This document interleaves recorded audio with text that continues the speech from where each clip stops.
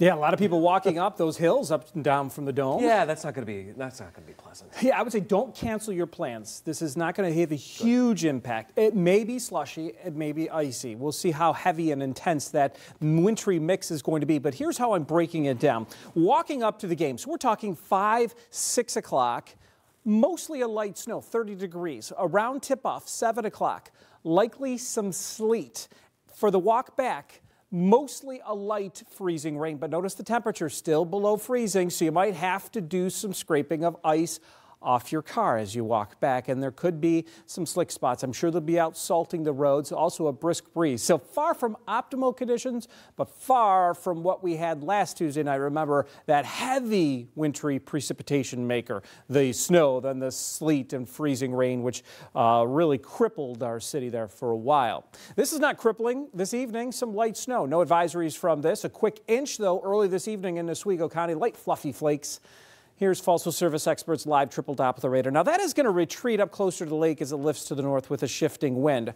We may get a little partial sun early tomorrow morning. There's not going to be much because the clouds are already racing in our direction. And here's the wintry precipitation. The rain, which will run into the colder air and change over to snow, and that snow is coming this way. And I think it will be here by the time we get to the early afternoon.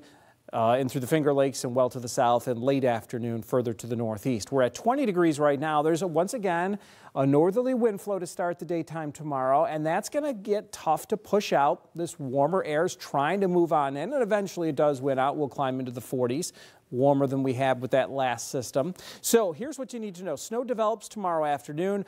Icy change from that snow to rain, but we think by midnight Syracuse should be above freezing with just rain.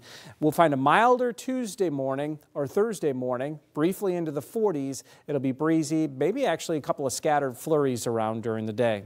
So Tuesday this evening at 10 o'clock, still some light lake effect snow showers or flurries in Oswego County, maybe coastal Jefferson County, but those come to an end. It's quiet here for a while before the clouds come in towards tomorrow morning.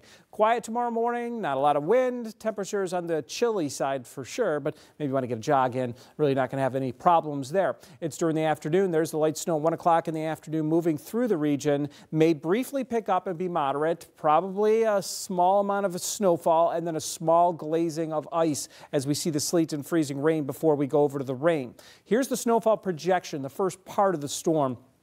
A trace to an inch. That's it for Syracuse. The reason we have the weather alert, more because of the icing threat. And there you can see some of the spots that could get 2 inches or even 3 inches of snow. So your forecast for tonight, quiet. We'll find those flurries up to the north in Oswego County wrapping up. Otherwise clearing and cold down into the single digits. And some spots could actually be closer to 0. Fading sunshine tomorrow morning early. Snow develops in the afternoon with a wintry mix in the evening.